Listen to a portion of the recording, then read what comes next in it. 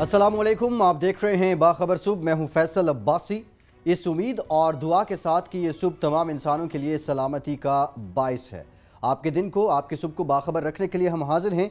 इस स्टूडियो में मेरे साथ मौजूद हैं एडिटर रोजनामा 92 राव खालिद साहब। बहुत शुक्रिया राव साहब आपके वक्त का।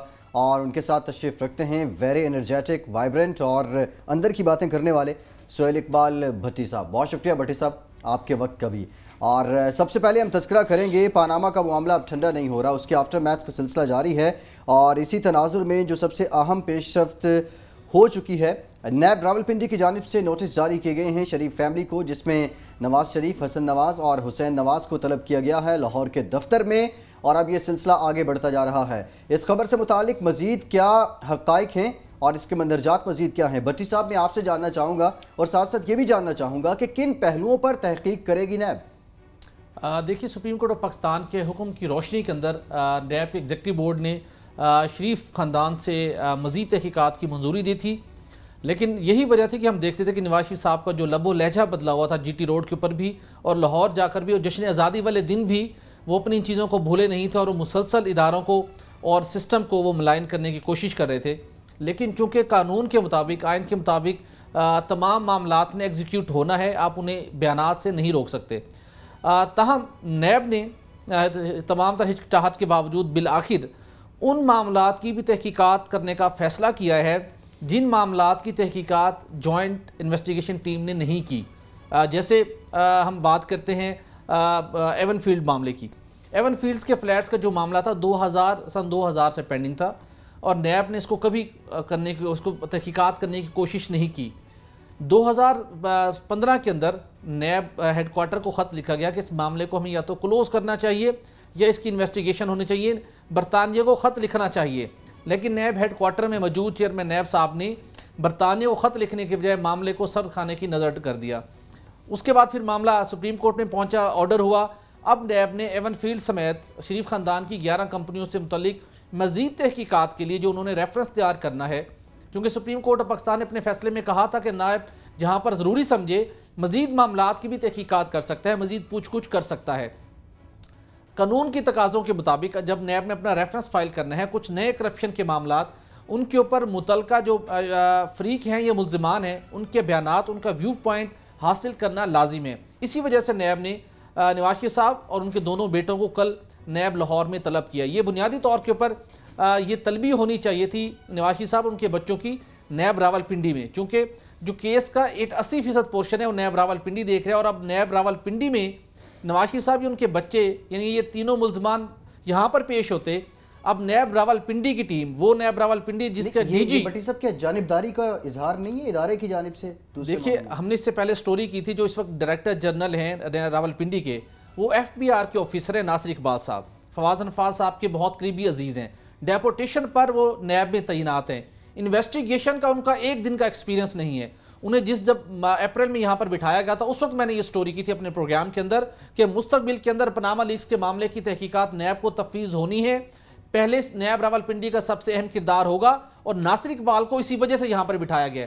और अब उसकी रिफ्लेक्शन हम देख रहे हैं कि मुल्ज़मान को आप यहाँ पर बुलाते, उनसे आप तहकीकात करते। अब आपकी टीम डायरेक्टर रिजवान अहमद की सरबराही में लाहौर जाएगी और वहाँ पर उनसे मुल्ज़मान से पूछ कुछ करेगी। ये ट्रेंड पहली मरतबा चेयरमैन नैब कमर ज़मान चौधरी की सरबराही में शुरू हुआ है। इससे पहले केस हुआ था मुस्लिम लीग नून के दौर के अंदर, मौजूदा जो प्राइम मिनिस्टर है उनसे मुतल्लिक था LNG टर्मिनल स्कैंडल का केस। नैब कराची इस मामले की तहकीकात कर रहा था। शाहिद खान अब्बासी साहब ने चेयरमैन नैब को ख़त लिखा और चेयरमैन नैब कमर ज़मान चौधरी साहब ने DG नैब समेत पूरी नैब की टीम को इस्लामाबाद हाजिर किया। 3 दिन उन्होंने यहाँ पर क़याम किया और नैब कराची की टीम ने इस्लामाबाद में आकर शाहिद खान अब्बासी और उनकी टीम से पूछ कुछ की। यही नासिर इकबाल साहब प्रोटोकॉल दे रहे हैं। वो यहाँ पर बुलाने की बजाय उन्होंने अपनी टीम को वहाँ पर भेजा कि नवाज शरीफ साहब उनके बच्चों को यहाँ पर आने की जहमत ना हो, उनकी कोई इज़्ज़त व तकरीम में कमी पेश ना आए। और चूँकि कुछ नैब लाहौर ने भी सवालात पूछने हैं, तो अब दोनों की टीमें एक ही रोज़ के अंदर कोशिश करेंगी कि उनसे पूछ कुछ की जाए। तो वह वहाँ पर ये उन्होंने कल इस सारे मामले की पूछ कुछ होनी है। लेकिन नासिर इकबाल साहब को चेयरमैन नैब के पास भी एक आखिरी मौका है कि नैब की अपनी साख को बचा सके। खुद उन्होंने 7 अक्टूबर तक रिटायर हो जाना है। उन्हें चाहिए कि DG नैब को हिदायत दें कि कानून की रोशनी के अंदर उस चीज़ों को डील करें, ना कि وہ اپنی جس مینٹیلٹی کے ساتھ چیزوں کو ایف بی آر میں بیٹھ کے ڈیل کرتے تھے، نیب کے اندر بیٹھ کر ان کو اس طریقے سے چیزوں کو ڈیل نہیں کرنا چاہیے۔ ٹھیک ہے راؤ صاحب، میں آپ سے بھی جاننا چاہوں گا، سپریم کورٹ نے جب فیصلہ دیا تو اس کے ساتھ ایک ٹائم فریم بھی تھا۔ اب نیب کا جو روایت رہی ہے، جو اس سے پہلے تاریخ رہی ہے، اس میں ایک تو ہمیں غیر جانبداری نظر نہیں آتی، اور دوسرا اب یہ جو ٹائم فریم ہے، کیا اس کے اندر یہ تفتیش، یہ تحقیق مکمل ہوتی دکھائی دے رہی ہے؟ ہونی چاہیے، کیونکہ سپریم کورٹ نے اس کے لیے مانیٹرنگ جج بھی لگا دیا ہے۔ وہ آبویسلی ان کا کام ہی ہے، انہوں نے یہ تو نہیں کہ ٹرائل پہ انفلوئنس کرنا ہے کہ کس طرح ٹرائل ہونا چاہیے، کس طرح نہیں ہونا چاہیے۔ بیسیکلی وہ ٹائم لائن جو ہے اسی کو انہوں نے مانیٹر کرنا ہے کہ آیا 6 ہفتوں کے اندر یہ ریفرنس تیار ہوتے ہیں، تحقیقات کمپلیٹ ہو کے چلی۔ تحقیقات تو آلموسٹ ہوئی ہیں۔ یہ اس کے سب سے انٹرسٹنگ بات اس میں یہ ہے کہ یہ ہے دستاویزات کی بنیاد پہ کیس سارا۔ دستاویزات موجود ہیں، انہوں نے جوابی دستاویزات دینی ہیں۔ اس میں اس طرح کا نہیں ہے کہ کٹہرے میں کھڑے ہو کے 6 دن گواہی چلتی رہتی ہے، کراس ایگزامینیشن ہوتا رہتا ہے سارا۔ یہ ایویڈنس اس کی ڈاکومنٹڈ ہے ساری اس کی، تو اس لیے اس میں ٹرائل بھی تیزی سے ہوگا۔ سپریم کورٹ کی جو آرڈرز ہیں اس کی تعمیل نیب کا فرض ہے، سارے اداروں کا فرض ہے۔ 190 آرٹیکل 190 کے تحت جب سپریم کورٹ کسی ادارے کو ہیلپ کے لیے کہتی ہے یا اس کو آرڈر کرتی ہے تو اس کو امپلیمنٹ کرنا ہی ہوتا ہے۔ ایک تو یہ لگ رہا ہے تھوڑی سی تیزی آئی ہے، اس میں امپورٹنٹ یہ نہیں ہے کہ کس کو کتنی رعایت دی جا رہی ہے، کتنی نرمی برتی جا رہی ہے۔ امپورٹنٹ یہ ہے کہ کیا اس ٹائم لائن کو پابندی کی جاتی ہے، فیئر انویسٹیگیشن ہوتی ہے، فیئر ٹرائل ہوتا ہے، اور صحیح نتیجہ اس کا جو اس کے ہونا چاہیے، ایک صحیح انصاف وہ نتیجہ نکلتا ہے۔ یہ سب سے اہم ہے اور یہ ہونا تھا آبویسلی۔ اور اس میں آپ دیکھیے گا کہ جیسے جیسے یہ چیزیں آگے بڑھیں گی، میاں صاحب کے جذبات بھی کافی ٹھنڈے پڑتے جائیں گے اس سلسلے میں۔ انہوں نے ریلی چیلی نکالی ان کو رکوانے کے لیے، سارا کچھ کرنے کے لیے، لیکن یہ ہو نہیں سکتا تھا۔ یہ مقدمات آنے ہی آنے تھے، کیونکہ سپریم کورٹ جب آرڈر دے چکی ہے، فل بینچ نے آرڈر دیا، جو سپریم کورٹ کا حکم ہے، فل بینچ بھی اگر ہے تو سپریم کورٹ کا ہی حکم وہ کنسیڈر ہوتا ہے، تو اس نے آرڈر جب دیا ہوا ہے تو یہ کیسز فائل بھی ہونے ہیں اور ٹائم پہ فائل ہونے ہیں۔ 8 سپٹمبر ڈیڈ لائن ہے، 8 سپٹمبر تک انہوں نے فائل کرنے ہیں۔ ایکسٹینشن میرا خیال ہے نہیں ملے گی ان کو، 4 ریفرنس تو ان کو ہر صورت میں فائل کرنے ہیں۔ باقی تحقیقات کے ذریعے مزید کوشش ہوگی کہ ایکسٹینشن حاصل کی جائے، لنگر آن کیا جائے، لیکن دیکھتے ہیں سپریم کورٹ ان کی یقیناً ان کی بات کو وہاں پہ ویٹیج نہیں ملے گی۔ اچھا، اس میں مزے کی بات یہ بہت سے کیسز تو پینڈنگ پڑے ہیں نا، ریفرنسز آلموسٹ بنے ہوئے تھے، ان کے فائل ہوئے تھے، پینڈنگ پڑے ہیں، پروسیڈنگز نہیں ہو رہی تھیں، بہت سی چیزیں تو ایسی بھی ہیں اس میں۔ 4 ریفرنس تو انہوں نے 8 تاریخ تک انہوں نے کر کے دینے جو سپریم کورٹ نے آرڈر کیے۔ باقی جو مزید تحقیقات اس کے نتیجے میں کیا نکلتا ہے، آگے کیا ہوتا ہے، وہ ایک علیحدہ سے۔ اسحاق ڈار صاحب اور ان کی بیوی کے بھانجے موسیٰ غنی صاحب کو بھی نیب نے کہا ہے کہ جی وہ بھی پیش ہوں، اور ان پہ 2 چیزیں بیسیکلی، ایک تو منی لانڈرنگ، موسیٰ غنی کا اکاؤنٹ امریکہ میں کھول کے کی گئی جو الزام ہے ان پہ، اسحاق ڈار صاحب کا لنڈن قاضی فیملی کے ذریعے کیا، اس میں سارے تقریباً منی لانڈرنگ کے سارے کیسز میں الزام اسحاق ڈار صاحب پہ آتا ہے، ان کا ایفیڈیوٹ جو ہے وہ اس کے مطابق وہ ساری چیزیں ان پہ پڑتی ہیں۔ دوسرا ان پہ لیونگ بیونڈ مینز جو ذرائع سے زیادہ دولت کا، وہ ایک علیحدہ سے ان کے ریفرنس بنے گا۔ یہ ایز جو اپروور ہیں یہ پیچھے ہٹ چکے ہیں، اس لیے یہ ایکیوزڈ ہو گئے۔ ان کا ٹرائل ہونا حدیبیہ میں ہونا ہے اب، وہ ایک تیسری چیز ہے ان کے جو اسحاق ڈار صاحب ہیں۔ 23 اگست کو میرا خیال ہے ان کو بلایا ہے، اسحاق ڈار صاحب اور ان کے بیوی کے بھانجے موسیٰ غنی کو۔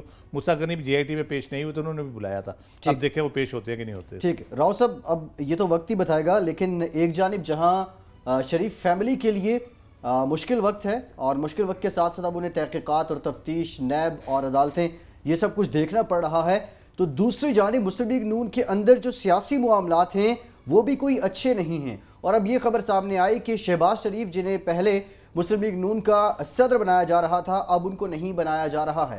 یہ باتیں تو بہت پہلے سے چل رہی ہیں کہ نواز شریف اور شہباز شریف کے گھرانے میں کہیں نہ کہیں سیاست کو لے کر معاملات گمبھیر ہیں۔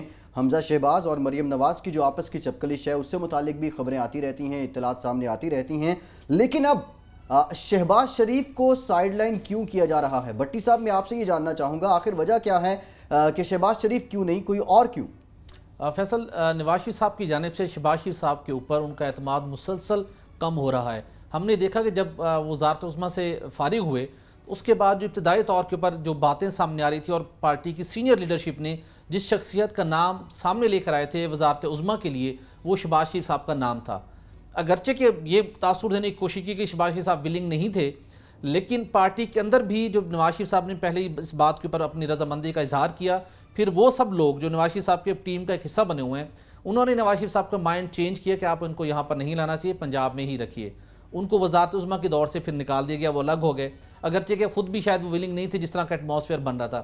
اس کے بعد دوسرا مرحلہ آیا کہ جب الیکشن کمیشن کی جانب سے مسلم لیگ نون کو خط لکھا گیا کہ وہ شخص جو کہ ممبر پارلیمنٹ بننے کا اہل نہیں رہے وہ کسی سیاسی جماعت کے سربراہ بھی نہیں ہو سکتے، لہٰذا آپ 25 اگست سے تک آپ اپنی پارٹی کا نیا صدر نامزد کر کے اس کا فیصلہ کر کے الیکشن کمیشن آف پاکستان کو آگاہ کیجئے۔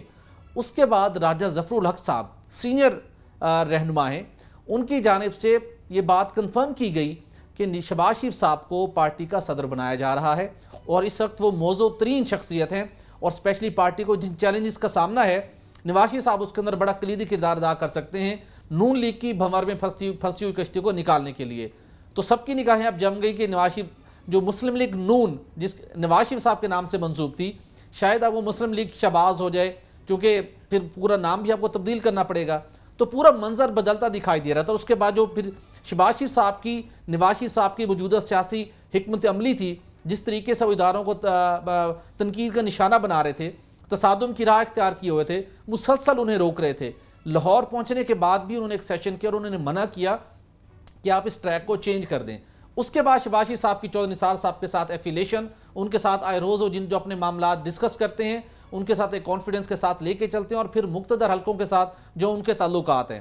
نواز شریف صاحب کو ان کے تحفظات رہتے تھے، جب انہوں نے ان تمام چیزوں کو تھوڑا سا ٹائم ملا تو ان کی اپنی وہ کور ٹیم جو سارے فیصلے کروانے میں اور تبدیل کروانے میں مرکزی کردار ادا کرتی، دوبارہ اس نے رول پلے کیا ہے، اور انہوں نے منع کیا کہ اب آپ کو شہباز شریف صاحب کو پارٹی کی باغ دوڑ ان کے ہاتھ میں نہیں دینی چاہیے، آپ یہ کام نہ کیجئے۔ تو نواز شریف صاحب اس فیصلے سے پیچھے ہٹے ہیں، اسٹریٹجی انہوں نے چینج کی ہے، اور انہوں نے ابتدائی طور کے پر یہ کہا ہے کہ عارضی طور کے پر وہ پارٹی کے بہت سینئر اور وفادار رکن ہیں سینیٹر محمد یعقوب ناصر صاحب، ان کو کہا گیا کہ ان کو یہ ذمہ داری سونپتے ہیں، اور آج اسلام آباد کے اندر سینٹرل ورکنگ پارٹی کا اجلاس ہونا ہے، وہاں پر ڈسکشن کے بعد باضابطہ اس کی اناؤنسمنٹ کی جائے گی۔ اس کے بعد پلان یہ ہے کہ کلثوم نواز صاحبہ کو مستقبل کے اندر پارٹی کا مستقل صدر کے طور کے اوپر سامنے لایا جائے، تاکہ جو پارٹی کی جو جماعت کی ساری معاملات اور اختیارات ہیں وہ نواز شریف صاحب اور ان کی وہی فیملی اور ان کے بچوں کے گرد ہی گھومتے رہیں۔ تو اب یہ انہوں نے اسٹریٹجی کی، اور شہباز شریف صاحب کو وزارت عظمیٰ کے بعد پارٹی کی صدارت سے بھی اس لائن میں جو وہ لگ چکے تھے اس سے بھی نکال دیا گیا ہے، اور آنے والے دنوں کے اندر ان وجوہات کی بنیاد کے اوپر شہباز شریف صاحب اور نواز شریف صاحب کے درمیان جو اعتماد کی فضا تھی وہ مزید کم ہوتی دکھائی دے رہی ہے۔ ٹھیک، بٹی صاحب ابھی تو یہی لگ رہا ہے کہ نواز شریف شہباز شریف پہ اعتماد نہیں کر پا رہے ہیں، لیکن راؤ صاحب میں آپ سے جاننا چاہوں گا، شہباز شریف نے بطور بھائی ساری عمر ساتھ دیا ہے نواز شریف کا، لیکن اب جس طرح مریم نواز قیادت سنبھال رہی ہیں اور اس سے پہلے جس طرح وہ مسلم لیگ نون کے آفیسز کو ایڈریس کرتی رہی ہیں، تو کیا اب چچا کو بھتیجی کے لیے بھی قربانی دینی پڑے گی؟ دیکھیں یہ بہت انفارچونیٹ ایک ڈیولپمنٹ ہو رہی ہے، اور میں بڑے عرصے سے یہ بات کر رہا ہوں کہ جو مسلم لیگ کی ان کی فیملی کے اندر کی لڑائی ہے وہ سپریم کورٹ کے فیصلے اور نیب کے فیصلوں سے بھی کہیں زیادہ خطرناک ہے، اور at the and of the day یہ بہت فیملی کے لیے تو ڈینجرس ہوگی، مسلم لیگ کے لیے اٹسیلف بہت بڑی یہ ڈیزاسٹر کا باعث ہوگی، اور کسی بڑی سیاسی جماعت کا ایلیمنیٹ ہو جانا یا اس کا کمزور ہو جانا یہ اصل میں جمہوریت کی کمزوری ہوگی۔ نواز شریف کے جانے سے جمہوریت کو کچھ نہیں ہوا، اس کی جگہ پہ شاید خاقان نواز صاحب آ گئے، یہ پروسیس چل رہا ہے، 10 وزیر اعظم آتے ہیں، جاپان میں لڑائیاں ہوتی رہتی ہیں، اب وزیر اعظم چینج ہوتے رہتے ہیں، اور بڑی پارلیمنٹ سے پرائم منسٹر ابھی برطانیہ میں چینج ہوا، مڈ ٹرم میں چینج ہو گئے، تو اس سے فرق نہیں پڑتا۔ فرق پڑتا ہے جب پولیٹیکل پارٹیز جو ایک بیسک ایلیمنٹ ہے، آپ کا بہت امپورٹنٹ ایلیمنٹ ہے ڈیموکریٹک پروسیس کا، وہ اگر ختم ہو جاتی ہے، اور خاص طور پر مسلم لیگ نون جیسی بڑی جماعت، نو ڈاؤٹ اس کی پہلی کہہ لیں یا دوسری کہہ لیں یا تیسری کہہ لیں، پہلی 2-3 بڑی جماعتوں میں اوبویسلی ہے، ووٹوں کی بنیاد پہ پہلی کہہ سکتے ہیں آپ، تو اس کے ختم ہونے سے بہت نقصان۔ میاں صاحب کا جو مائنڈ سیٹ ہے اس وقت وہ اس قسم کا ہے کہ وہ سب کچھ تباہ کرنے پہ تلے ہوئے ہیں، وہ جس طرح کی بات کرتے ہیں، جس طرح کی سوچ وہ رکھتے ہیں، اور جس طرح سے وہ چلے تھے یہاں سے، وہ لگتا تھا یا تو راستے میں کسی چیز سے ٹکرا جائیں گے یا سیدھا سمندر تک پہنچ جائیں گے، وہ غرق کرنا چاہتے ہیں، میرا خیال ہے سب کو اپنے ساتھ لے کے ڈوبنا چاہتے ہیں۔ اور شہباز شریف صاحب سے اختلاف کیا ہے؟ یہی اختلاف ہے، وہ کہتے ہیں کہ تھوڑا سا تدبر سے کام لیں، تھوڑا حوصلے سے کام لیں۔ پچھلے 4 سال بھی چوری نثار اور ان کی لڑائی کیا رہی کہ 2013 تک تو آپ کو یہ تکلیف نہیں ہوتی تھی کہ جب وہ کیانی صاحب سے راتوں کو جا کے ملتے تھے یا کرتے تھے، اس وقت آپ کو تھا کہ کوئی ایسی گیم بن رہی ہے میرے حق میں اور میں پرائم منسٹر بن جاؤں گا، اور وہ اب بن بھی گئے، ان کی گیم تھی یا نہیں تھی، بہرحال آپ بن گئے، اس وقت آپ کو کوئی اعتراض نہیں تھا۔ اب آپ کو انہی باتوں پہ اعتراض شروع ہو گیا جب وہ معاملہ فہمی کی کوشش کرتے ہیں، معاملات کو بہتر کرنے کی کوشش کرتے ہیں کہ کہیں کوئی مس انڈرسٹینڈنگ ہو گئی، ڈان لیگز پہ جیسے ہوئی، اگر وہ کچھ کر رہے تھے اس کا کوئی بہتر نتیجہ ہی نکلا، at the and of the day وہ سیٹل ہو گیا ایشو، سم ہاؤ صحیح ہوا یا غلط ہوا قطع نظر اس کے وہ سیٹل ہو گیا. تو یہ بنیادی طور پہ یہ بہت سیریس ایشو ہے. مسلم لیگ نون کو میں پسند کروں نہ کروں, کوئی بھی ووٹر پسند کرے نہ کرے, ایز جماعت اس کو انٹیکٹ رہنا چاہیے اور اس کو اسٹرینتھن ہونا چاہیے. اور اس میں ورکرز بھی ہیں, اس میں بہت سے لیڈرز ہیں جن کی قربانیاں نو ڈاؤٹ. میاں صاحب تو چلے گئے تھے, اس کے بعد جو باقی رہ گئے تھے یہاں پہ انہوں نے بھگتا ہے اس سارے دور کو مشرف کے, ان کی قربانیاں ہیں. کارکنوں نے عرصہ دراز سے ایک فالو کر رہے ہیں اس کو, اور بہت کچھ ان کا کام کیا ہوا انہوں نے. اس سارے کو میاں صاحب اپنی ایک ذاتی مسئلے کی وجہ سے کہ وہ وزیر اعظم نہیں رہے تو وہ سب کو برباد کر دیں گے. میرا خیال ہے لوگ کوشش کر رہے ہیں, بہت سے اچھے لوگ ہیں اندر جو کوشش کر رہے ہیں اس معاملے کو سیٹل کیا جائے. اور میاں صاحب شاید میرا خیال ہے ان کو جیسے یہ کیس شروع ہوں گے نا, جیسے میں نے پہلے کہا, تھوڑا پریشر آئے گا نا ان پہ, اور ان کو نظر آنا شروع ہوگا اڈیالہ جیل جیسے کہتے ہیں, یا باقی معاملات نظر آنا شروع ہوگی, جائیداد کی کرکی نظر آنی شروع ہوگی, تو میرا خیال ہے وہ تھوڑا سا بہتر ہوتے چلے جائیں گے, ان کی ذہنی حالت ٹھیک ہوتی چلی جائے گی.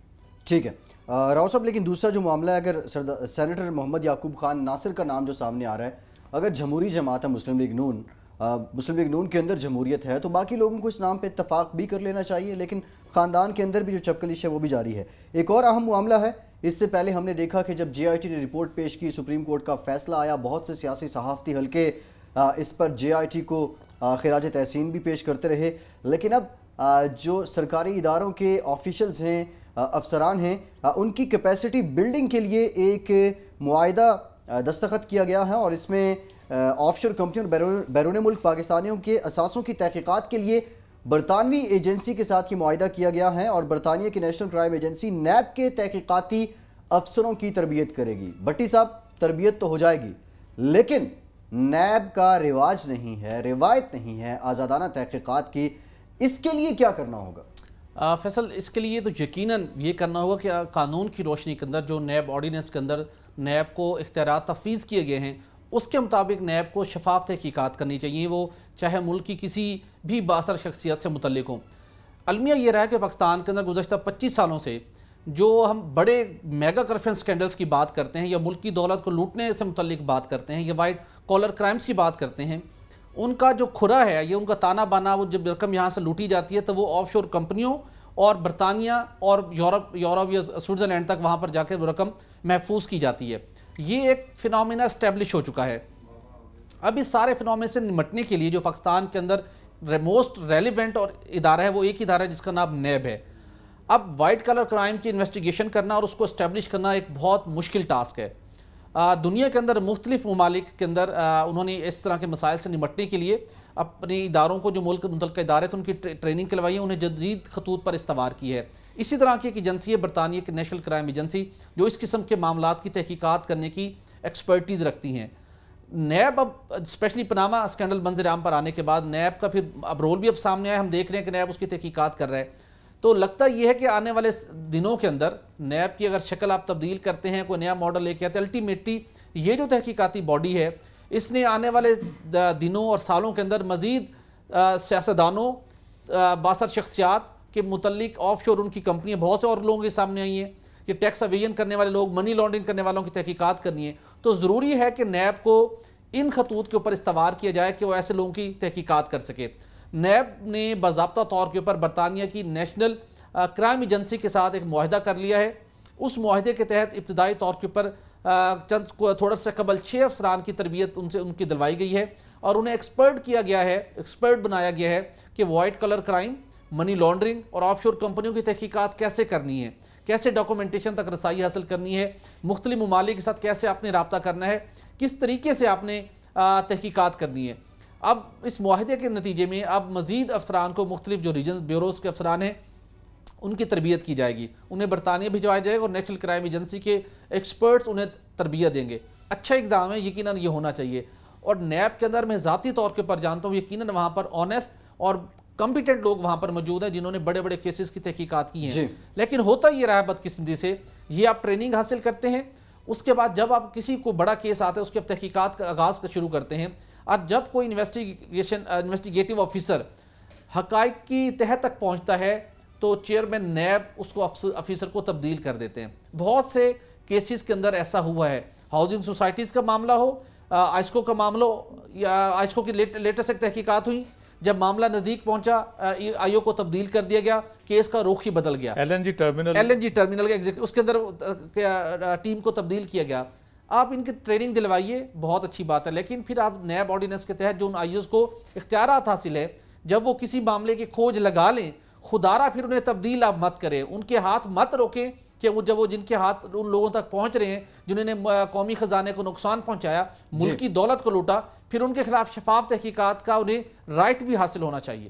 ٹھیک. بٹی صاحب ویسے جہاں پہ ٹیم تبدیل نہ ہو وہاں پہ پھر وہ نیب کے جو آرڈیننس ہیں اور جو اس کے قواعد و ضوابط ہیں ان کو بھی تبدیل کر دیا جاتا ہے. راؤ صاحب پچھلے دنوں جو پلی بارگین کی شک ہے اس میں بھی تبدیلی کی گئی ہے, لیکن آپ سے میرا سوال یہ ہے, کیپیسٹی بلڈنگ لازمی ہے, ضروری ہے. جے آئی ٹی کے افراد نے کیلبری فونٹ کو بھی پوائنٹ آؤٹ کیا, شاید ان کی اس طرح کی ٹریننگ تو نہیں تھی. اب یہاں سوال یہ ہے کہ کیا ٹریننگ لازمی ہے یا پھر نیک نیتی ہونا ضروری ہے؟ نیک نیتی تو آبویسلی آپ جب کوئی کام کرتے ہو اس پہ جب تک آپ پیشنیٹ نہیں ہوں گے پروفیشنل کام میں, اور نیک نیتی آپ کی نہیں ہوگی, فیئرنیس نہیں ہوگی, اس وقت تک کام آگے چلتا نہیں ہے. میں ایک اور اینگل سے اس چیز کو, کیونکہ برطانیہ کا ذکر ہے, تو میں انفارچونیٹلی تربیت کی ضرورت ہے, ہمیں دینی بھی چاہیے. اور white collar crime no doubt بڑا کمپلیکیٹڈ ایک انویسٹیگیشن ہوتی ہے, اور اس پہ بڑی اسپیشلائزیشن اب لوگ کر رہے ہیں, لائرز بھی کر رہے ہیں, اور جو کرائم انویسٹیگیشن کرتے ہیں وہ بھی اسپیشلائزیشن کر رہے ہیں. دنیا بھر میں اس پہ بہت زیادہ کام ہو رہا ہے, کیونکہ لوگوں کو سمجھ آ گیا کہ یہ کرپشن, منی لانڈرنگ اور یہ جو ٹیررزم اور ان چیزوں کا نیکسس بہت سٹرونگ ہے, اور اس کو روکنے کی ضرورت ہے. اسلحے کا پھیلاؤ بھی جو ہے جو پہنچ جاتا ہے مختلف جگہوں پہ, اس میں بھی یہ بہت زیادہ امپورٹنٹ ہوتا ہے. اسمگلنگ ہے, ٹیکس ایویژن بھی اسی کے نتیجے میں ہوتی ہے. تو یہ بہت ایک وائڈ کہہ لیں کہ اس کے ریپرکشنز ہوتی ہیں, بہت زیادہ ہوتی ہیں. برطانیہ سے سب سے زیادہ توقع ہمیں یہ ہے کہ وہ جو پاکستان کو ان سے قانونی مدد کی ضرورت ہے وہ ہمیں کائنڈلی فراہم کر دیں. الطاف حسین کا کیس ہو, میاں نواز شریف کے بچوں کی پراپرٹیز کا سارا کیس ہو, اس پہ انہوں نے کوئی ہیلپ نہیں کی پاکستانی گورنمنٹ کی. اور اس میں عمران فاروق قتل کیس میں جیسے پاکستان نے بار بار ان کو کہا, ریڈ وارنٹ کا کہا, کوئی انہوں نے ہیلپ نہیں کی پاکستان کی. اس کیس میں بھی انہوں نے کوئی جے آئی ٹی کے لکھے ہوئے خط ان کے پاس پڑے ہیں, انہوں نے کوئی اس کا رسپانس نہیں دیا. ان کو وہ رسپانس دینا چاہیے. زیادہ ٹریننگ کے ساتھ ساتھ اگر یہ کام بھی ساتھ وہ مدد کریں, میوچل لیگل اسسٹنس کے تحت ہمیں وہ پرووائڈ کریں, وہ ساری ڈاکومنٹس جو ان کے پاس موجود ہیں, جو چیزیں موجود ہیں وہ ہمیں پرووائڈ کریں. بہت آگے چل کے اور زیادہ ضرورت پڑے گی, کیونکہ جب یہ ساری تحقیقات ہوں گی اس کے نتیجے میں جو نیکسس نکلے گا جا کے منی لانڈرنگ کا یا ٹیکس ایویژن کا یا آف شور کمپنیوں کے ذریعے جو بھی کسی کرائم سے وہ لنک ہوتی ہیں, تو برطانیہ کیونکہ مین انویسٹمنٹ وہاں پہ ہے ساری, تو برطانیہ کی بہت زیادہ ہمیں مدد کی ضرورت ہوگی. ان کا اپنا 2017 میں اسی سال انہوں نے بل پاس کیا ہے اس کے حوالے سے, منی لانڈرنگ کے حوالے سے اگر کوئی چیز آ جاتی ہے تو وہ بھی تحقیقات کریں گے. پراپرٹی بھی سیز کر سکتے ہیں, ہمیں پراپرٹیز واپس کر سکتے ہیں, اس کی سیل کر کے اس کی جو پروسیڈز ہوگی وہ ہمیں دے سکتے ہیں وہ وہاں سے. تو اس لیے ہمیں ان کی بہت زیادہ مدد کی ضرورت ہوگی. یہ ضرور کریں, ٹریننگ کریں, بہت ضروری ہے ٹریننگ بھی, لیکن یہ جو ان سے ہمیں توقع ہے میوچل لیگل اسسٹنس کی وہ بھی ہمیں پرووائڈ کرے, تاکہ ٹریننگ کا کوئی نتیجہ بھی تو نکلے نا. ٹریننگ دے کے ہم نے بندے بٹھانے تو نہیں, انہوں نے انویسٹیگیٹ کرنا ہے.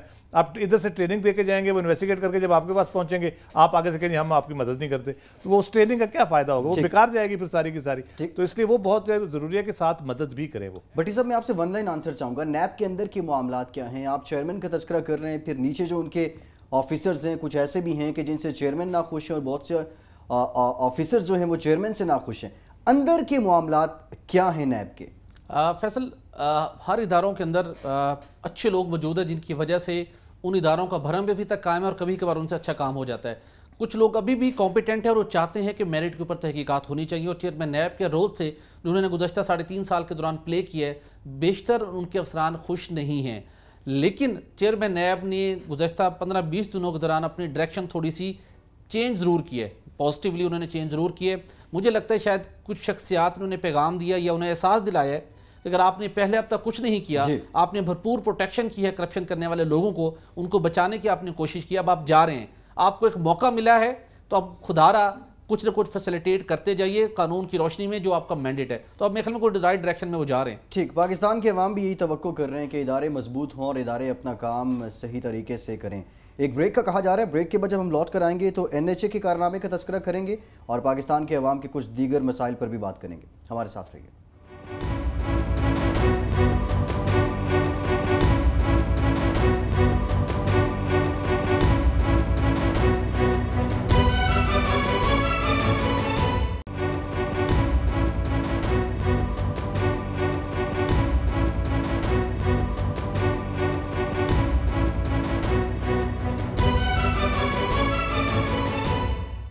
بریک کے بعد ایک بار پھر سے خوش آمدید. اور نیشنل ہائی وے اتھارٹی کی جانب سے ایک اور کارنامہ سامنے آیا ہے, اور جو سکھر حیدرآباد موٹر وے تھی اس کی تعمیر اسی سال شروع ہونا تھی اپریل میں, لیکن اب اس کو 2018 تک لے جایا گیا ہے.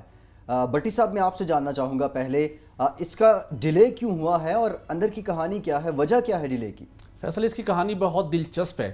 یہ بیسیکلی کراچی سے پشاور تک جو موٹر وے کا کنسیپٹ ہے اس کے تحت سکھر تا حیدرآباد 296 کلومیٹر کی موٹر وے کی تعمیر کے سلسلے میں NHA کے بورڈ نے باضابطہ منظوری دی. فیزیبلٹی سٹڈی پہلے تیار کی گئی, اس کی روشنی میں بڈنگ ہوئی. بڈنگ کے بعد چائنا کی کمپنی ہے, چائنا اسٹیٹ کنسٹرکشن کمپنی, اس نے یہ کانٹریکٹ ون کر لیا. اور یہ کانٹریکٹ ون کرنے کے بعد جو اس کی ٹرمز اینڈ کنڈیشنز تھیں وہ یہ تھی کہ جو بھی کمپنی اس کی تعمیر کرے گی 30% اس کی جو اس کی فنانسنگ کا انتظام ہوگا وہ اس کمپنی کے ذمہ ہوگا, 70% فنانسنگ کا انتظام NHA کرے گی. 175 روپے مجموعی اس کی مالیت تھی 296 کلومیٹر کی. NHA کے پاس پیسے موجود تھے اور چائنی کمپنی بھی کام کرنے کو تیار تھی, اور پلان کے مطابق اپریل کے اندر اس کی تعمیر کا آغاز ہونا تھا. بہت اہمیت کا حامل منصوبہ ہے, لیکن آپ کو پتہ ہے کہ پنجاب کے اندر بھی NHA کے زیر اہتمام 2 سے 3 مختلف منصوبوں کے اوپر کام جاری ہے, جو کہ نواز شریف صاحب نے گوجرا سے شور کوٹ اور شور کوٹ سے خانیوال تک موٹر وے کا منصوبہ, اور اس کے بعد لاہور ٹو خانیوال کے اوپر بھی کام جاری تھا. اب نواز شریف صاحب کی پلاننگ جب یہ ایگزیکیوٹ ہو چکا, جب کانٹریکٹ ایوارڈ ہونا تھا, تو ان کا پلان یہ تھا کہ اس کے اوپر تقریباً اس کو 3 سال لگنے ہیں, اور اگر آئندہ سال الیکشن ایئر تھا, جس کے نتیجے میں اس بات کا امکان نہیں تھا کہ وہ کام بھی شروع ہو جائے, اور اس کے بعد جو جتنی NHA کو کمٹمنٹ کی اور ٹائم کی اور پیسوں کی ضرورت ہے پنجاب کے اندر شروع ہونے والے منصوبوں کی, وہ بھی ڈیلے ہو سکتے تھے. تو پلان یہ کیا گیا کہ جو سکھر حیدرآباد موٹر وے کا 296 کلومیٹر کی تعمیر تھی اس کو آئندہ سال تک آپ روک دیں, اس کے اوپر کام شروع نہ کریں, اور آئندہ سال تک اگر اس کے اندر کوئی انفلیشن مختلف مٹیریل کی اگر لاگت میں اضافہ بھی ہوتا ہے اور کانٹریکٹر ڈیمانڈ کرے گا, کانٹریکٹ کے اندر اس کی کلاس بھی موجود تھی, تو NHA اس کی لاگت بڑھا دے گی. 175 ارب ہے, اگر اس وقت اس کی لاگت کے اندر 10-15 ارب اضافہ ہوا کوئی ایشو نہیں ہے, لیکن پنجاب کے اندر جو منصوبے شروع ہیں موٹر ویز کے وہ پہلے مکمل ہونے چاہیے. آئندہ الیکشن ایئر ہے, اس سے پہلے سینگ از بلیونگ کے جو کنسیپٹ رہتا ہے ہر وقت مسلم لیگ نون کے مائنڈ میں, وہ لوگوں کو نظر آنا چاہیے. اس بنیاد کے اوپر NHA نے اس کے اوپر کام روک دیا ہے. آئندہ سال اس کی لاگت میں اضافہ ہوگا, خمیازہ قومی خزانہ بھگتے گا. پلاننگ آپ کی کچھ تھی, اس کے مطابق اس کو ایگزیکیوٹ ہونا چاہیے تھا. شاہد اشرف تاڑا صاحب چیئرمین ہیں, بہت اعتماد کا وہ انہیں حاصل ہے, حکومتی ایک اہم شخصیت کا, جو انہیں ڈائریکشن ملتی ہے اس کے مطابق امپلیمنٹ کرتے ہیں. انہوں نے اپنے تمام تر افسران کی اور جو پروفیشنل اوپینین تھی اس کو ایک سائٹ پہ رکھتے ہوئے اس کے اوپر کام روک دیا ہے آئندہ سال تک. دوسری جانب سندھ کے اندر 2 اور منصوبے تھے, بہت اہمیت کے حامل تھے. جامشورو اور دادو میں 2 ڈیمز کی تعمیر تھی, وہ 4 سال سے تاخیر کا شکار ہے. چیئرمین وابڈا لیفٹیننٹ جنرل مزمل حسین نے وہاں پر دورہ کیا ہے. 16 ارب روپے منصوبے کی لاگت تھی, تاخیر ہونے کی وجہ سے اس ڈیم کی لاگت 26 ارب تک پہنچ گئی, 10 ارب روپے کا اضافہ ہو گیا, اور ابھی بھی اس کے کہا جا رہا ہے کہ فنانسی کی ہمیں قلت کا سامنا ہے. سندھ کے لوگوں کو اس کی بینیفٹ ملنا تھا. دونوں ڈیمز کے نتیجے میں 2.5 لاکھ ایکڑ فٹ پانی وہاں پر سٹوریج اس کی ہونی تھی, وہ 4 سال سے نہیں ہو پا رہے. سندھ گورنمنٹ انہوں نے تو مطلب ایک قسم اٹھائی ہوئی ہے کہ ہمارے منصوبے تاخیر کا شکار ہوں, مقررہ وقت پر مکمل نہ, انہیں کوئی پرواہ نہیں ہے. فیڈرل گورنمنٹ کے بیسیکلی شیئرنگ تھی فیڈرل اور پروونشل گورنمنٹ کی, لیکن اس کے اوپر وہ کوئی توجہ نہیں دے رہے. پیسہ پروونشل گورنمنٹ کا جائے یا فیڈرل گورنمنٹ کے خزانے جائے, ٹیکس دہندگان کی رقم ہے. تاخیر کی وجہ سے براہ راست منصوبوں کی لاگت میں اضافہ بھی ہو رہا ہے, قومی خزانے سے رقم کا ضیاع بھی ہے, اور اس منصوبے کا جو اکنامک امپیکٹ ہے وہ نہ ملنے کی وجہ سے بھی اربوں روپے کا نقصان ہو رہا ہے. ان دونوں منصوبوں کو بھی میرے خیال میں مزمل حسین صاحب بڑے ایکٹیولی آج کل چیزوں کو پرسو کر رہے ہیں. اس کی تاخیر کا جو پہلے شکار ہوئے اس کا ازالہ کرتے ہوئے ان کی کوئی ڈیڈ لائن مقرر کریں. ان دونوں منصوبوں کو جلد از جلد انہیں مکمل کرنا چاہیے. ٹھیک, بٹی صاحب یہ کوئی پہلا منصوبہ تھوڑی ہے. اس سے پہلے ہم دیکھ رہے ہیں مثال کے طور پہ نیلم جہلم ہائیڈرو پروجیکٹ جو وہ ابھی تک مکمل نہیں ہو سکا اور سالوں سے چلتا آ رہا ہے. راؤ صاحب آپ سے جاننا چاہوں گا, یہ جو تاخیری حربے ہیں, انٹرنیشنل سٹڈیز تو یہ کہتی ہیں کہ تعمیراتی کام سب سے آسان کرپشن اور کمیشن کا ذریعہ ہوتے ہیں, لیکن اب یہ تاخیری حربے لانا اور قوم کو اربوں کا نقصان پہنچانا, اس میں پوچھنا کس کی ذمہ داری ہے؟ یقیناً گورنمنٹس کی ذمہ داری ہے، جو گورنمنٹس اس کو ایوارڈ کرتی ہے، کانٹریکٹس ایوارڈ کرتی ہیں، متعلقہ محکمے جو ہیں جو ایگزیکیوشن کی ذمہ داری ہے جن کی، اور ان کا کانٹریکٹ میں پوری ڈیٹیلز ہوتی ہیں کتنے عرصے میں آپ نے کمپلیٹ کرنا ہے، اگر نہیں کریں گے تو کیا فائن ہوگا، پھر اس کی فنڈز کی ریلیزز ہوتی ہے اس کے حساب سے کہ اتنے پرسنٹ جب پروگریس ہوگی تو ہم اتنا ریلیز کریں گے، تو وہ روک سکتے ہیں۔ اس کے بعد مزید بہت سے سٹیپس لے سکتے ہیں، آپ کورٹ میں جا کے اس کو اگر کوئی ویسے قابو نہیں آتا کورٹ میں لے جا سکتے ہیں، انٹرنیشنل کورٹ آف جسٹس میں جا سکتے ہیں اگر انٹرنیشنل کمپنی ہے آپ کی، تو طریقے تو بہت ہیں، لیکن یہ ملی بھگت سے ہوتا ہے، یہ مافیاز کا کام ہے، مل کے یہ سارا کام کرتے ہیں بنیادی طور پہ۔ اور اس کا تو خاص طور پہ اگر آپ نے اس کو بنانا نہیں تھا تو اس کی بڈنگ کیوں گئی، ٹینڈر کیوں فلوٹ کیے گئے، کیوں یہ سارا پروسیس کیا گیا، اس پہ بھی تو پیسے لگے ہوں گے، ظاہر ہے کسی سے پرپوزل انتخاب بھی کر لیا گیا، کنسلٹنٹ لیا ہوگا آپ نے، پرپوزلز بنوائی ہوں گی، اس کے بعد اس کنسلٹنٹ کی بنیاد پہ آپ نے اسیسمنٹس لی ہوں گی، انٹرنیشنل اسیسمنٹ، انٹرنیشنل کمپنیز آئی ہوں گی، انہوں نے آگے بڈ کیا ہے، اور پروسیس اچھا خاصا کافی ٹیڈیس کام ہوتا ہے یہ سارا، تو اس کو اگر آپ نے کرنا نہیں تھا تو یہ کیوں کیا؟ یہ اچھا یہ ٹریڈیشنلی کیا کر رہے ہیں، یہ بڑے بڑے پروجیکٹ اناؤنس کر دیتے ہیں پی ایس ٹی پی میں، پبلک سیکٹر ڈیولپمنٹ پروگرام میں سال کے شروع میں، اس کے بعد کاٹ کے کبھی جنوبی پنجاب کا حصہ کاٹ لیا، کبھی سندھ کا کاٹ لیا، کبھی موٹر وے کا کاٹ لیا دوسری جگہوں سے، وہ پنجاب پہ سارا لگا رہے ہیں۔ اس کے دو نقصان ہیں بنیادی طور پہ، ایک تو یہ منصوبے تاخیر ہونے سے جو آپ کو فائنانشیل بینیفٹ ہونا تھا ٹائملی کمپلیٹ ہونے سے، ٹرانسپورٹیشن کا یا زراعت کا، یہ ڈیم اگر کمپلیٹ ہو جاتے کسانوں کو جو فائدہ ہو رہا تھا وہ آپ کا امپیکٹ چلا گیا۔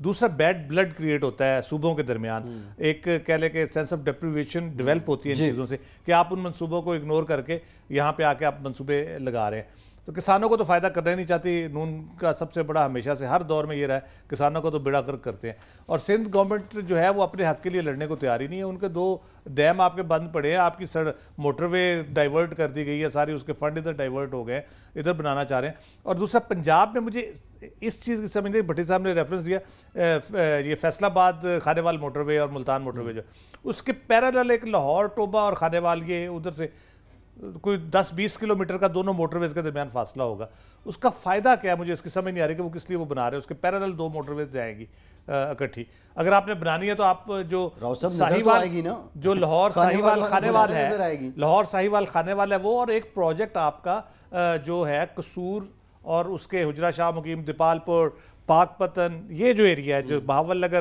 اور اس کو جو ایڈریس کرتا ہے چشتیاں وغیرہ کو، وہاڑی اور اس کے درمیان سے گزرتا ہے، حاصل پور کے درمیان سے راستہ، وہ بینیفٹ کرتا ہے آپ کو اگر آپ کی ٹرانسپورٹ کا لوڈ بہت سارا آپ کا مین جی ٹی روڈ سے ہٹے گا، مین موٹر وے سے تھوڑا ڈائیورٹ ہوگا، ادھر والی موٹر وے پہ جی ٹی روڈ کا آدھا ادھر آ جائے گا، آدھا ادھر چلا جائے گا، تو اس پہ آپ پریفر کریں، آپ دو تین موٹر وے ساتھ ساتھ چلائے جا رہے ہیں، پتہ نہیں کیا حاصل کرنا چاہتے ہیں۔ جتنی زیادہ نظر آئیں گی اتنا ہی عوام جو ہے وہ تاثر لیں گے، کام بہت زیادہ ہوئے ہیں۔ اور آپ نے سندھ گورنمنٹ کا تذکرہ کیا، سندھ گورنمنٹ کا راوی تو پچھلے کئی سالوں سے چین کی بانسری بجا رہا ہے، اور ریسنٹلی ابھی جو کراچی سے خبر سامنے آئی ہے کہ کراچی میں واٹر اینڈ سیوریج بورڈ ملازمین ہی اپنے ادارے کو چونا لگا رہے ہیں، جو رجسٹرڈ واٹر ہائیڈرنٹس ہیں ان کو جو بل دیے جاتے ہیں، ان سے جو بل وصول کیے جاتے ہیں اس میں مختلف مدوں میں ان کی کٹوتی کی جاتی ہے، اور واٹر ہائیڈرنٹس مالکان کو فائدہ دیا جا رہا ہے اور ادارے کو، قومی خزانے کو، کراچی کے عوام کو چونا لگایا جا رہا ہے۔ یہ کوئی پہلا واقعہ نہیں ہے، اس سے پہلے ہم نے دیکھا کہ یہ واٹر ہائیڈرنٹس کے معاملے پہ Pakistan Peoples party so called کارروائی کرتی رہی ہے۔ شرجیل میمن کو ہم نے دیکھا کہ کبھی کرین لے کے ایک جگہ موجود ہوتے تھے، کبھی دوسری جگہ موجود ہوتے تھے، لیکن اب جو رجسٹرڈ واٹر ہائیڈرنٹس ہیں انہی کے ساتھ ملی بھگت سے عوام کو نقصان پہنچایا جا رہا ہے۔ راؤ صاحب، میں یہی جاننا چاہوں گا کہ سندھ کے اندر، کراچی کے اندر ہم یہی دیکھ رہے ہیں کہ راوی ہمیشہ سے چین کی بانسری بجاتا ہے اور عوام بھی اس طرح ٹس سے مس نہیں ہوتے، لیکن صرف خمیازہ بھگت لیتے ہیں، ایسی خاموشی کی بنیادی وجہ کیا ہے؟ دیکھیں، میں اکثر ذکر کرتا ہوں ایک آئیڈیل ووٹر کی ڈیفینیشن جو کی جاتی ہے تھرڈ ورڈ میں، وہ ہے جس کو اپنے بچوں کی اسکول کی فکر ہے، ان کی حفاظت کی فکر ہے، اس کو سڑک پہ جاتے ہوئے موبائل چھن جانے کا خوف ہے، اس کی بجلی کبھی آتی ہے کبھی نہیں آتی، اس کے بل کی پیمنٹ کی فکر ہے، گیس کا اس کا مسئلہ بنا ہوا ہے، اس قسم کے بے شمار مسائل میں گھرا ہوا آدمی ایک آئیڈیل ووٹر ہوتا ہے، جس کو آپ ایک سڑک بنا کے، نالی بنا کے الیکشن کے ٹائم کے اوپر آپ کنونس کر لیتے ہیں۔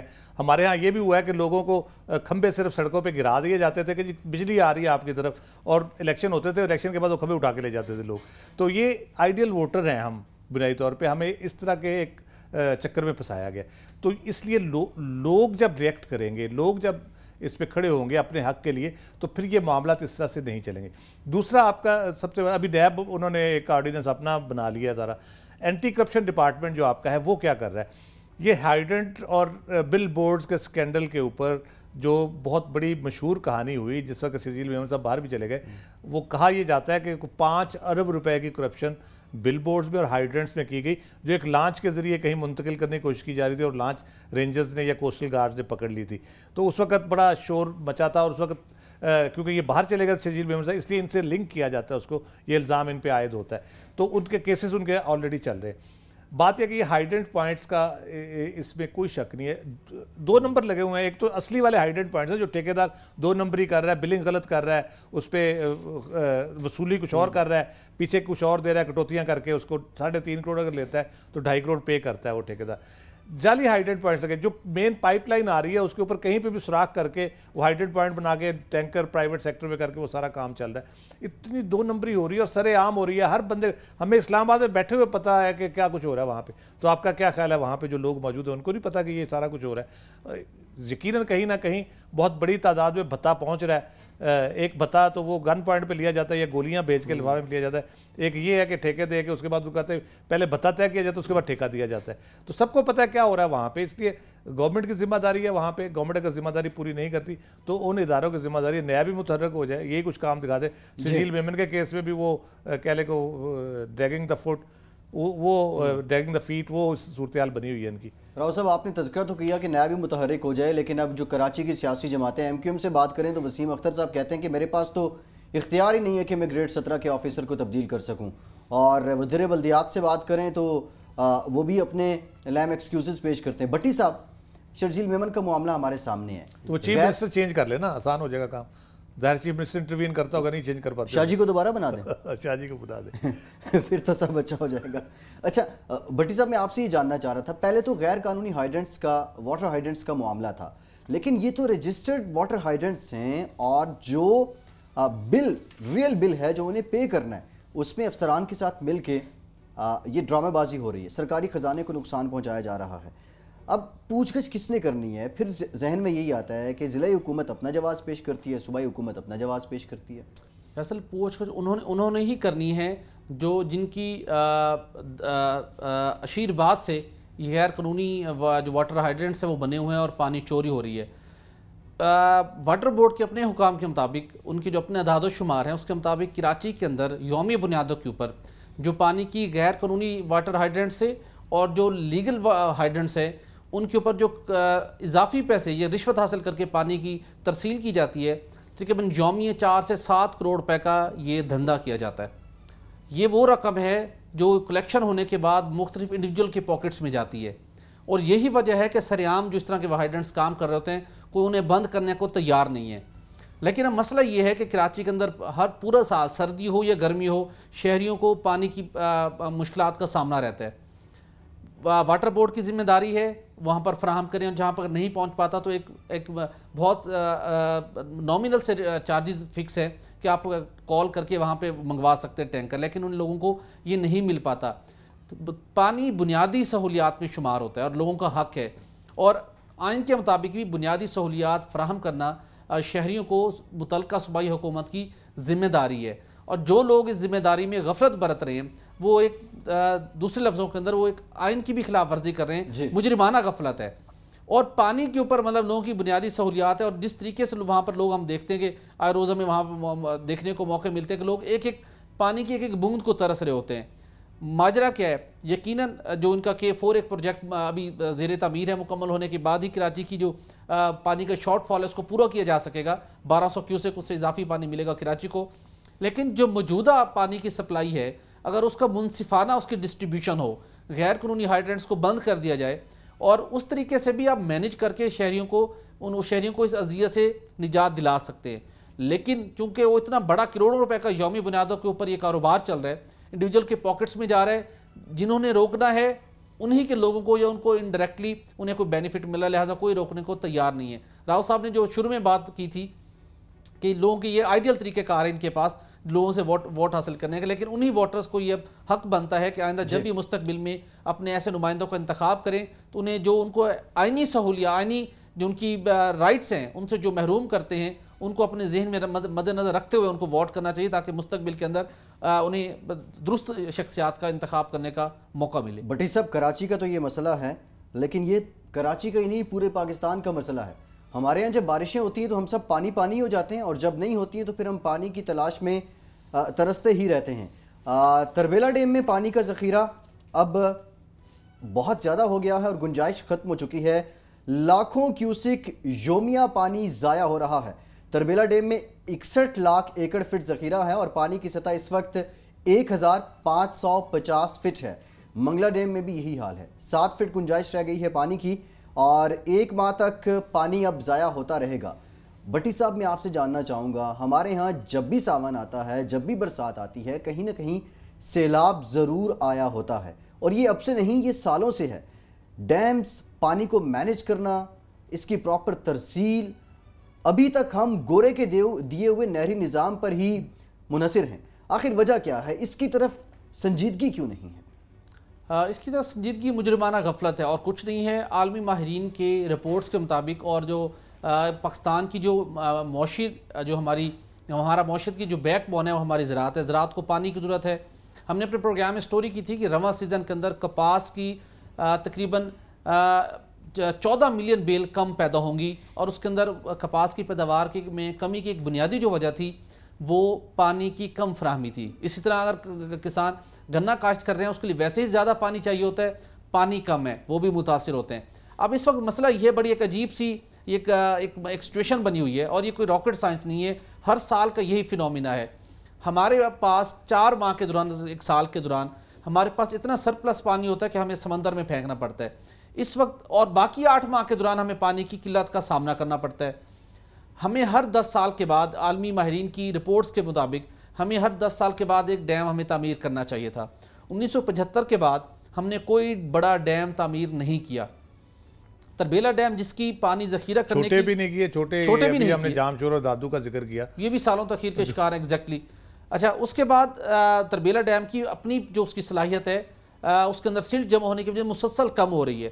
اب تربیلا ڈیم کے اندر 61 لاکھ ایکڑ فٹ پانی جمع ہو چکے، بھر گیا ہے. اب مزید ہم سٹور نہیں کر سکتے. تربیلا ڈیم سے اضافی پانی کا اخراج ہو رہا ہے، اور آج کے دن 1,40,000 کیوسک پانی ہم سمندر میں پھینک رہے ہیں.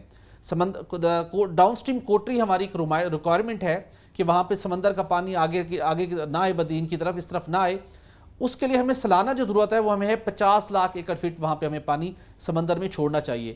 اور ہم کتنا چھوڑتے ہیں؟ ہم ایوریج 1 کروڑ سے 1.5 کروڑ ایکڑ فٹ پانی سمندر میں پھینک رہے ہیں، یعنی 1 کروڑ ایکڑ اضافی پانی پھینک رہے ہیں، اس لیے کہ ہمارے پاس ضائع کر رہے ہیں، اس لیے کہ ہمارے پاس سٹوریج نہیں ہے. ہمارے پاس کالا باغ نہ بن سکا. دھیامیر بادشاہ ڈیم $16 ارب کا منصوبہ ہے، اس کے اوپر ہم ایک گورکھ دندے کے اندر لگے ہوئے ہیں کہ فنانسنگ کا انتظام نہیں ہو رہا، ہم انتظام کر رہے ہیں. ہمارے پاس تربیلا ڈیم ہے یا ہمارے پاس منگلا ڈیم ہے. منگلا ڈیم بھی آئندہ 8 سے 10 روز کے دوران اس کے اندر صرف 8 فٹ گنجائش رہ گئی ہے پانی مزید ذخیرہ کرنے کی، وہ بھی بھر جائے گا اور اس کے بعد ہمیں ذخیرہ نہیں کر سکیں گے. پانی ہماری لائف لائن ہے، واٹر سیکیورٹی ہے. پرائم منسٹر بھی خاقان عباسی صاحب اس بات کو ریلائز کر رہے ہیں، اور وہ خود کہہ رہے ہیں کہ ان کی گورنمنٹ کے اندر بھی 4 سال بجلی کے منصوبوں کے اوپر بھرپور توجہ دی گئی، پانی کے منصوبوں پر نہیں دی گئی. بڑا چیلنج ہے. پوری قوم کو، پوری تمام سیاسی جماعتوں کو مل کر فیصلہ کرنا ہوگا اگر ہم کالا باغ ڈیم بنانے کو تیار نہیں ہے. دھیامیر بادشاہ ڈیم کی تعمیر کے لیے فنانسنگ کا انتظام کر کے کس طریقے سے کرنا ہے، اس کی تعمیر کا آغاز جلد از جلد شروع ہونا چاہیے. ادروائز آنے والے سالوں کے اندر ہمارے لیے واٹر سیکورٹی بہت بڑا چیلنج بنے گی. بٹی صاحب، آپ نے ایک تذکرہ کیا تھا کہ 1 کروڑ 40 لاکھ جو کاٹن کی گانٹھیں ہیں وہ ضائع ہو جائیں گی اور کم پیدا ہوں گی. پچھلے سال 40 لاکھ گانٹھیں ضائع ہو گئی تھیں. راؤ صاحب، میں آپ سے جاننا چاہوں گا، کاٹن کم ہوگی تو پھر ہماری ٹیکسٹائل انڈسٹری کو نقصان پہنچے گا، وہ پروڈکشن نہیں دے گی تو ہماری ایکسپورٹ گرے گی. یہ سلسلے تو بہت دور دور جا رہے ہیں، تو اس کی بنیادی وجہ کیا پانی ہی ہے؟ پانی اتنی امپورٹنٹ چیز ہے، اب ہمیں احساس نہیں ہے کیونکہ ہمارے پاس وافر پانی رہا، اور ڈپلیٹ جس طرح سے ہمارا پانی ہوا ہے وہ بھی لوگوں کو بالکل احساس نہیں ہے کہ اگلے 15-20 سال میں کیا ہوگا. اور یہ لوگ 15-20 سال بعد یہ کہیں گے کہ جنہوں نے کالا باغ ڈیم کی مخالفت کی تھی، نہیں بننے دیا تھا، وہ قومی مجرم تھے. ابھی تو سیاست ہو رہی ہے نا ساری. پھر یہ ایک دوسرے کے گریبان پکڑیں گے کہ آپ نے نہیں بننے دیا، آپ نے بننے دیا. یہ کفران نعمت ہے. اللہ تعالیٰ کی اتنی بڑی نعمت ہمارے پاس موجود ہے. اتنا زیادہ پانی ہم ضائع کرتے ہیں، گلی محلوں میں اتنا ضائع کرتے ہیں. یہ تو ایک مین نیشنل لیول کے اوپر ہمیں جو پالیسی اس پہ رکھنی چاہیے تھی، وہ ہم نے بالکل اس کو فالو نہیں کیا. 2 چیزیں ہوتی ہیں بنیادی طور پہ اس سے. ایک تو آپ پانی ضائع کر رہے ہیں، ٹھیک ہے، اس کے بعد سیلاب آتے ہیں آپ کے سٹوریج نہ ہونے کی وجہ سے. سیلاب سے آپ کا مزید نقصان ہوتا ہے. ایک تو زراعت کا نقصان ہو رہا ہے، آپ کا اوور آل آپ کی پروڈکشن پہ امپیکٹ کر رہا ہے اس کا. اس کے بعد سیلاب آتے ہیں تو وہ رہی سے کسر وہ نکال دیتے ہیں. جو غریب بچ جاتا ہے وہ سیلاب کی نظر ہو جاتا ہے. تو اس کے لیے بہت پراپر پلاننگ کی ضرورت تھی. اور اس قدر دشمنی اپنے آپ سے کون کر سکتا ہے جتنی ہم کر رہے ہیں بحیثیت قوم. اپنے پانی کے وسائل کو ہم پراپر سٹوریج نہیں دے پا رہے. سٹوریج نہ دینے سے دوسرا بڑا نقصان آپ کا کیا ہوا ہے؟ آپ کا جو level of sub soil water ہے وہ بہت نیچے چلا گیا. اگر آپ کے سٹوریج ہر 40, 50, 200 کلومیٹر کے بعد ہوتے، اس کی اپنی ایک اس کی سیپیج کی وجہ سے پانی کا لیول برقرار رہتا ہے. آپ کے پاس وافر پانی بھی ہوتا ہے. آپ کو فصل اگانے کے لیے کوئی مسئلہ نہ، گنا اگائیں، آپ چاول اگائیں، آپ کپاس اگائیں، کوئی چیز اگائیں، اس سے آپ کو کوئی نقصان نہیں ہوتا. یہ کپاس تو بہت چھوٹا سا نقصان ہے. ہم اتنا بڑا اپنا قومی نقصان کر رہے ہیں. اگر ان کو روپوں میں آپ کاؤنٹ کریں نا، آپ ٹریلینز آف ڈالر ہر سال ضائع کر رہے ہیں پانی کی صورت میں، جس کو کوئی پیسوں کی صورت میں کاؤنٹ نہیں کرتا. آپ ایکسپرٹ سے بات کریں، وہ آپ کو کیلکولیٹ کر کے بتائیں گے کہ کتنے ٹریلین ڈالر آپ سال میں ضائع کرتے ہیں یہ پانی جو آپ کا آپ سٹوریج نہیں کر پاتے. تو اس لیے فوری طور پہ بھاشا، کالا باغ ڈیم، جتنے بھی ڈیم ہیں، اس پہ فوری طور پہ توجہ دینے کی ضرورت ہے. جتنی جلدی ہو سکے یہ کرنے چاہیے. بجلی آپ کو سستی بجلی ایک علیحدہ سے ملے گی. ایڈڈ ایڈوانٹیج اس کا یہ ہوگا. ٹھیک. اور اب کچھ عالمی افق سے ہم بات کر لیتے ہیں. اقوام متحدہ نے روہنگیا مسلمانوں کی بھارت سے بے دخلی پر تشویش کا اظہار کیا ہے، اور ایمنسٹی انٹرنیشنل کا یہ کہنا ہے کہ روہنگیا مسلمانوں کی بے دخلی کو غیر اخلاقی فعل تصور کیا جائے گا. راؤ صاحب، ظلم و ستم کی ایک لمبی کہانی ہے، لمبی داستان ہے. آنگ سان سوچی خود کو ایک ڈیموکریٹک رہنما کہتی ہیں، لیکن باقی جو اقوام عالم ہیں روہنگیا مسلمانوں پر ظلم و زیادتی کو لے کر خاموش کیوں ہو جاتے ہیں؟ اس معاملے پر کوئی آواز کیوں نہیں اٹھاتا؟ دیکھیں، بدقسمتی ہے کہ کشمیر ہو، فلسطین ہو، روہنگیا ہوں، اس قسم کے مسائل جب آتے ہیں تو یہ تشویش سے آگے نہیں اقوام متحدہ بڑھتی، صرف تشویش کا اظہار کرتی رہتی ہے. ان کا مؤثر گھسنے نہیں دے رہا وہاں پہ برما میں. آپ اگر برما میں کچھ نہیں کر سکتے تو آپ انڈیا کو فورس کر دیں، بنگلہ دیش کو فورس کریں کہ ریفیوجیز کو آنے دیں، وہاں رہنے دیں. ہم اتنے عرصے سے لے کے بیٹھے ہیں افغانستان کے ریفیوجیز، ہمارے خلاف کیا کیا باتیں نہیں ہوتی وہاں سے، اور کس طرح کے ہمیں ظلم و ستم کا نشانہ نہیں بنایا جاتا اس بارڈر کے کراس، لیکن سٹل ہم ان کی ہر طرح سے کیئر کر رہے ہیں. تو آپ ان کو فورس کریں، انڈیا کو کہیں کہ جی آپ جو آتے ہیں ان کو کیوں نکال رہے ہیں آپ باہر. اسی طرح آپ بنگلہ دیش کو کہہ سکتے ہیں کہ ان کو اکاموڈیٹ کریں، تو ہو سکتا ہے مسئلہ حل. لیکن اقوام متحدہ بس تشویش ہی کر لے تو کافی ہے ان کے لیے. اور بھٹی صاحب، میں آپ سے جاننا چاہوں گا فائنل کمنٹس کہ بہت مشکل بارڈر ہے، یہ کراس کر کے انڈیا پہنچتے ہیں. بھارت خود کو دنیا کا سب سے بڑا جمہوریہ کہلاتا ہے، یہ کیسی جمہوریت ہے؟ فیصل، بارڈر مشکل ہے لیکن اقوام متحدہ اور عالمی برادری کے لیے کوئی مشکل کام نہیں ہے. دوہرا معیار ہے ان کا. برما کے مسلمان مظلوم ہیں، غریب ہیں. اگر ان کے کوئی ایسا ملک ہوتا جہاں پہ عالمی برادری کی ان کے اپنے انٹرسٹ وہاں پر وابستہ ہوتے تو یقیناً یہ ایکشن لیتے. اب صرف ان کی بات اظہار برہمی اور تشویش کی حد تک محدود ہے. سب سے پہلے آپ خود کمزور ہوں تو پھر آپ کو دوسروں سے بھی توقع نہیں رکھنی چاہیے. سب سے پہلے مسلم ممالک کا یہ فرض بنتا ہے کہ جہاں کہیں بھی کوئی اس قسم کی ان کے اوپر بلا وجہ مظالم ہو کسی مسلم ملک کے شہریوں کے ساتھ، انہیں OIC کے پلیٹ فارم موجود ہے، ان کے توسط سے اقوام متحدہ میں بھی اور براہ راست متعلقہ ممالک سے بات کرنی چاہیے. چونکہ وہ پلیٹ فارم افیکٹو نہیں ہے، تمام نگاہیں اقوام متحدہ کی طرف جاتی ہیں اور ان کی اپنی پالیسی ہے، ان کے اپنے سٹینڈرز ہیں، ان کی اپنی ترجیحات ہیں. اس کے پیش نظر وہ پھر برہمی کی حد تک، مبصر بھیجنے کی حد تک اور تشویش کی حد تک رہتے ہیں، جس کی وجہ سے مسلمانوں کے کہیں کسی بھی ملک کے اندر جہاں ان پر مظالم ہو رہے ہیں ان کی داد رسی نہیں ہو رہی. ٹھیک، بہت شکریہ سہیل اقبال بھٹی صاحب آپ کا، راؤ خالد صاحب آپ کا. اور روہنگیا مسلمانوں کا جہاں تک تذکرہ ہے تو خواہش اور دعا یہی ہے کہ آج بھی کوئی مسلمان لیڈر اٹھے اور یہ علم بلند کرے کہ ایک ہوں مسلم حرم کی پاسبانی کے لیے. فیصل عباسی کو اجازت دیجیے.